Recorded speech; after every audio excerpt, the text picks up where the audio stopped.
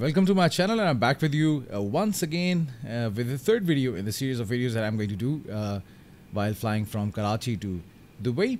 If you haven't watched the first two parts, then and if you're new to the flight simulation, it's better to watch the first two videos in which I've covered flight planning. And in the second video, I've covered starting the plane from the cold and dark state and then doing the pushback and the taxi. So now here we are short of runway 25 left, from where we're going to take off from Dubai. Let's turn this map off and let's tune into 118.3. We are already tuned into 118.3, and let's get the request takeoff clearance IFR from Karachi Tower. Karachi Tower, Airbus Alpha Sierra X-ray 320 ready for IFR departure runway 25 left. Airbus Alpha Sierra X-ray 320 cleared for takeoff runway 25 left. Acknowledge takeoff clearance. Cleared for takeoff runway 25 left. Airbus Alpha Sierra X-ray 320. Thank you very much. Now I will move on to this point and manage radio comms. No, we'll manage it ourselves. Don't worry about that. At times I get this squawk code error. This thing is happening. I don't know why in the MSFS 2020 they have an issue. But let's just give the throttles. Just one basic point.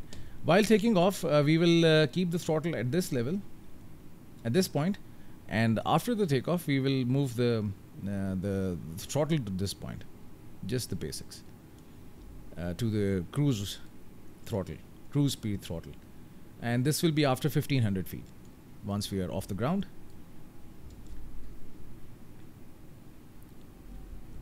With the positive rate and of climb, we will retract the gears. The flaps are extended to one position, going very slow, being very careful.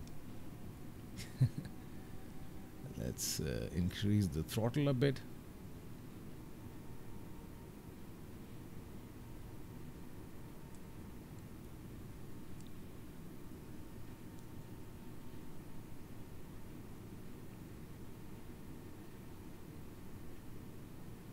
Before I take off, I just want to give you a few basic things, and just to help you with a good flight.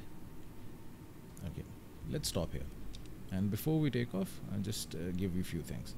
Okay, now we have checked the flaps at position 1. Flaps are position 1. We need flaps for the additional lift. Once taking off, we will set the throttle to this level. You can see the arrow over here. That's the best thing about Airbus A320, that you see these markers on the thrust lever. And once we take off after 1500 feet roughly, we will reduce the speed to climb thrust. It is required because you cannot fly the complete flight with full throttle, because it will damage the engines, heat up the engines, and you will be burning more fuel, so it's not advisable at all. Second point, we will be climbing to 14,000 feet, and the speed, I have not set the speed. I will go for the managed speed. And now just one or two basic things. When you see this dot, it means that when you see these dots, it means that whatever the headings and the speed are over here in the flight plan, in the MCDU, that is the multi-purpose control and display unit, the plane will fly according to that. For the altitude, I will set it manually. If you can see, we have two options: engage selected altitude mode and engage managed altitude mode. So what is the difference between the selected altitude mode and the managed altitude mode? Selected means whatever you have just entered over here, if you press the down button, I think it's like pushing in the button. I'm not really sure how it really works in the real cockpit, but I think it's like pushing this button. So it means the plane will fly at 14,000 feet. But if you push the engaged managed altitude, then whatever the information is here, the plane will try to fly accordingly. I've been trying to find out a way how to do it, but I think it's not working. But for the speed, it works very well. So if I set the speed, let's say to 230, which is the speed, the plane should be below 10,000 feet, 230 knots.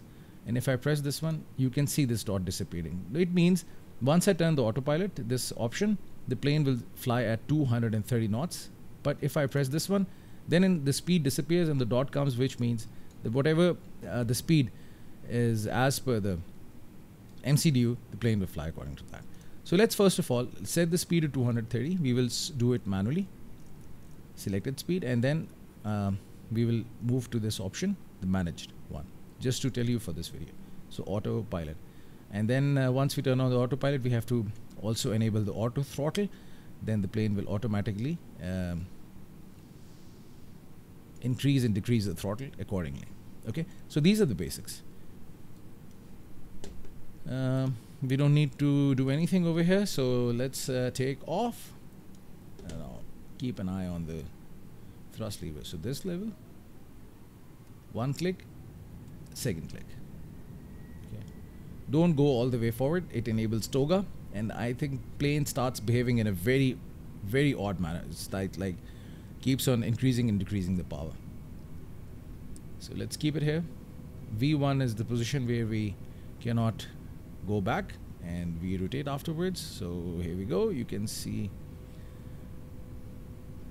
Let's take off. Nice and smooth takeoff. We have to just see the positive rate of climb. If the plane is climbing positively, then we will track the gears. Now altitude is like 15. Let's Airbus A320 contact center on 126.5. sure. Just reduce the throttle. Okay. Now we're hearing this error because we have got our flaps. So let's. Oops. I extended the flaps. My God. Airbus A320 acknowledge last transmission. I don't know. It happens. Sorry for that. I'm prone to errors. So let's turn on the autopilot. And now the plane will start to climb to 14,000 feet. We'll press this button. Engage a selected altitude mode. So the plane will start to climb to this altitude, and engage selected airspeed. So the speed will be at 230. Yes. Now let's move on to the communication. Acknowledge handoff. 126.5 Airbus A320. Contact center. Center Airbus Alpha Sierra X-Ray 320 is at 3,800 feet, climbing 14,000 feet. Airbus Alpha Sierra X-Ray 320 center, continue to Iraq as planned. Altimeter 29.66. Okay, so now altimeter over here is 2966. Let's reduce this. If when I'm actually moving this, I'll tell you the basic behind it. You have to do this because the barometric pressure is different, and the plane calculates the altitude on the basis of the barometric pressure. So over here you can see this QNH option turned on to 9.66. So it means that our altimeter is aligned with the barometric pressure. It's giving us the right reading. If your barometric pressure is not right, the plane will not give you a proper altitude indication. So let's say your altimeter is showing you at 14,000 feet, but actually you would be at maybe 12,000 or like 15,000, depending upon the barometric pressure. So you have to adjust that. We are in the nav mode. Why the plane is not turning? Autopilot is on. It should turn. Let's wait. Oh, finally.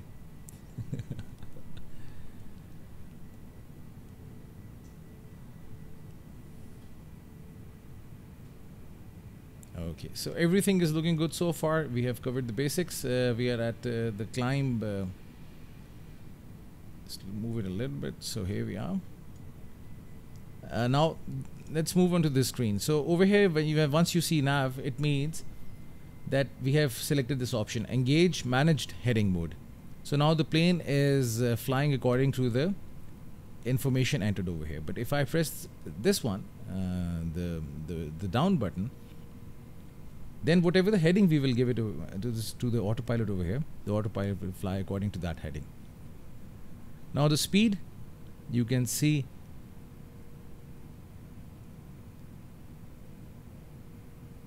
is increasing. Now the thrust has reduced. So the thrust is at the climb. Altitude star means that the plane is now trying to stabilize at 14,000 feet. Let's select this option, engage manage speed mode. Now the speed will be managed accordingly because we are now above 10,000 feet. We can go to 320 knots. That's why I've engaged this one, and you can see the plane has started to increase the speed. Let's check the communication request, vector to next point. Everything is looking good, so we're not having an issue. 200, which 200 means 20,000, and press this button. Now the plane will start to climb to 20,000 instead of 14,000. So far everything is looking good. We are following the flight path to Dubai. Airbus A320, did you hear my last Oh, transmission? yes, I heard, but I did not acknowledge. Thank you. Climb and maintain flight level 200. 200. Airbus A320. Okay, tower, thank you. Tower, actually we are doing some videos on tutorials, so don't mind for that. Okay. This guy at the tower is like a very strict guy. Okay. So flaps up. Let's turn off the lights. We don't need the lights. We nose light to taxi. No, we have to turn it off. To off. Set nose light to off. Turn off right landing lights. Turn off these lights. Turn on runway lights. Anyhow. Strobe. Let's keep it there. Beacon. Let's keep it there. Turn off wing eyes lights. And turn off nav and logo lights. Just keep the nav and logo lights over there. So everything is looking good. The plane is climbing to 20,000 feet, and let's just hit this button, constraints. Turn on constraints. So once you turn on the constraints, it will start displaying you the altitude you should be at different points. Somehow I think I've been trying to figure it out in Microsoft Flight Simulator, but the plane does not follow this. I don't know. It should do that, but maybe this function is not properly available, because right now if you press this option, engage manage altitude mode, Airbus A320, climb and maintain flight level 280. 280. So now you will climb to 280. Then again press this engage selected altitude mode, and you can see now OP climb. So the plane is now climbing to 28,000 feet. Speed is at 320 knots. The thrust is at the climb thrust. Okay, sorry for the late acknowledgement, as I was. Climb and maintain flight level 280, Airbus A320. Now, when you see this arrow, it means the plane is climbing, and by this point, it will be at 28,000 feet. So this is a very good indicator. So you have to, keep an eye on this one. So this arrow with this color, 28,000. You can see the color matches over here, 28,000 feet. So it means by this point you will be at 28,000. Speed is automatically controlled by the plane, so we don't have to worry about that. And that's how you fly the plane on the autopilot. That's the best feature about A320. Different from the Boeing, obviously, because there are two different manufacturers, but still easy to learn and to understand. For us, the constraints will be very useful once we are approaching Dubai. Then you will know at what point what altitude you should be at. So this will really help you, the constraints. Okay.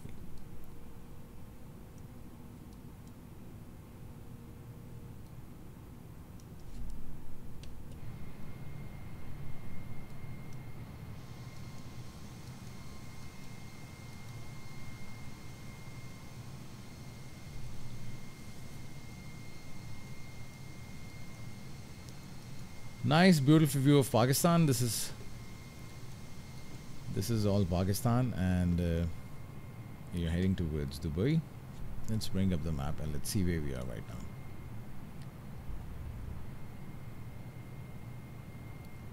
So after this waypoint, we will turn left and then continue our flight towards Dubai.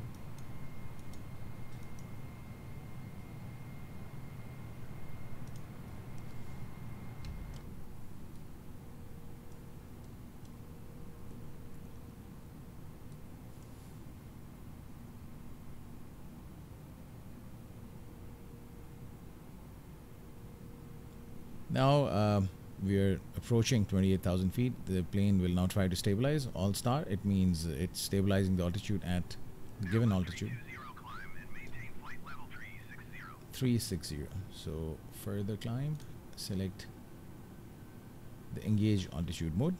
Engage selected altitude mode.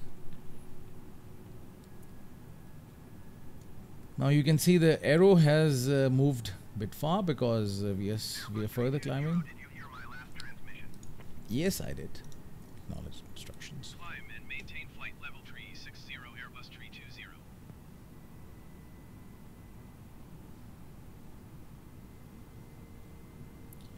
A320. Okay, everything is looking good. After 30,000 feet, the speed will change to Mach. Now I think it's already come as a Mach 0.770 Mach. Above 30,000 feet, the speed changes to Mach instead of knots, and it will just keep on adjusting accordingly. Now you can see, I think it will happen now after 30,000 feet. The speed will reduce because at higher altitudes the air is thin, so the speed reduces. So you can see by this point we should be at 36,000 feet, if I am not wrong. Yes, we are approaching this point. By this point, you can now see the speed is reducing as we have climbed above 30,000 feet. So the speed is reducing.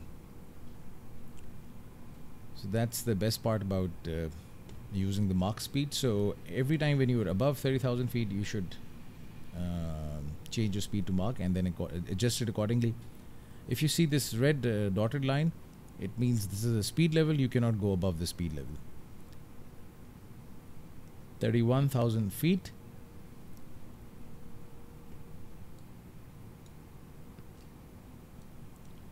Everything is good so far. Initially, while in the weather it was showing cloudy and rainy. I don't know why. We didn't even check the weather. Did we tune into ATIs? Do we have an option? No. Request cruising altitude increase and decrease. No. I think it's also sunny in Dubai. There are no chances of rain in Dubai. Maybe. Yes. Or maybe there are clouds. Let's see once we approach Dubai. Okay. So this is the point. We should be at 36,000 feet over here.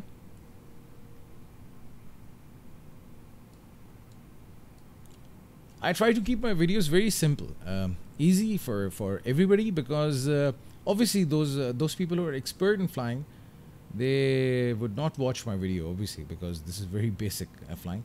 Actually, it is for all the people who are actually beginning their flight simulation enthusiasm, and they're beginning to learn. So these videos are actually focused for everybody who is not new to the who are actually new to the flying simulators and want to learn how to fly these planes and to have maximum fun out of Microsoft Flight Simulator. So we are going to go at 380 and then press this button again. Remember, every time we change the altitude, you have to press this button, otherwise your plane will not climb. Okay, so I think 380 is the last altitude. So again, the plane is climbing. You can see this option over here. So I was telling you, I try to keep my videos very basic for the people who are actually new to the flight simulation and want to learn how to fly the planes and get the maximum fun out of the flight simulators. So that's why I try to keep it very easy and simple and not so serious. But obviously try to incorporate all the basic information which is required to fly the plane. Engine 1 and the power on the engine 1, the power on the engine 2. This is the fuel, the altitude, this one. This is the speed. So altitude, speed you can see it's reducing because the plane is not flying at Mach, and it will keep on adjusting its speed above 30,000 feet. So always keep your speed at Mach once you're above the 30,000 mark, and remember not to exceed this point, otherwise you will be overspeeding. Now the plane is climbing, and soon you will see Alt star, which means the plane is going to stabilize at the given altitude. And now some reduction in the thrust, and now 38,000 is coming, this mark. Now you can see this arrow. We are very close to this arrow, so it means by this point we should be at 38,000 feet, and now we're going to cross this point.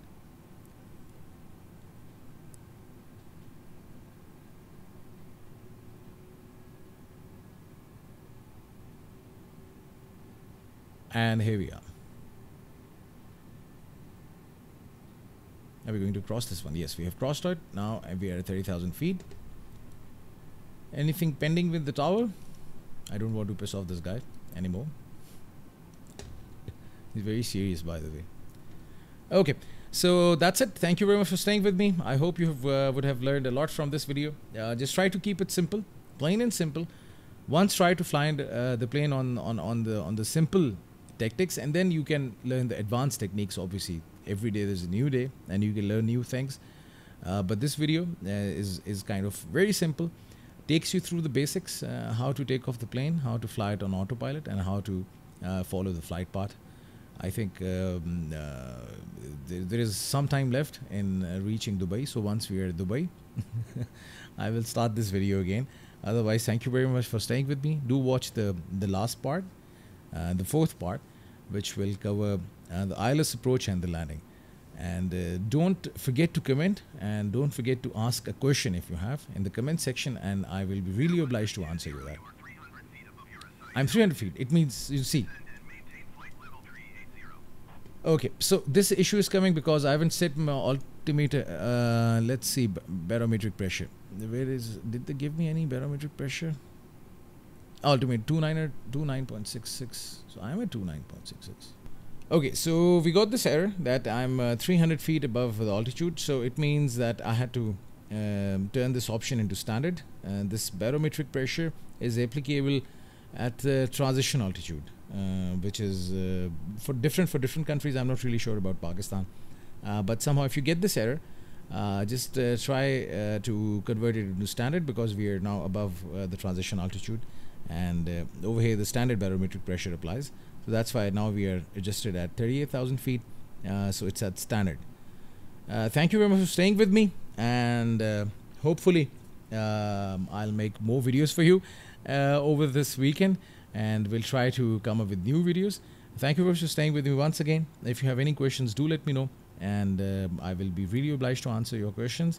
And if you have any suggestions, also let me know, and don't forget to subscribe to my channel. Thank you very much once again for staying with me.